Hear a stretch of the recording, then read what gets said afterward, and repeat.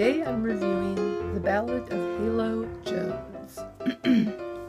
Now, I had never read anything like this before.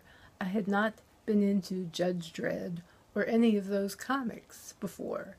I happened to just see this name mentioned somewhere, and it sounded interesting. I wish I could show you the cover, but it's covered up with this really tight band. So I'll show you the back cover. See, there's Halo Jones.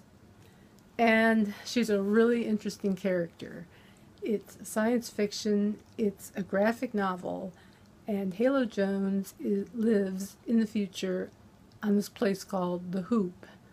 And it's boring, there are no jobs, there are no prospects, and she decides to leave the Hoop, go out into space, and see what's out there, have adventures.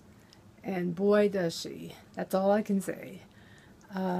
If you enjoy action adventure and humor, there's a lot of great humor in this, and strong female protagonists, you'll enjoy the adventures of the Ballad of Halo Jones.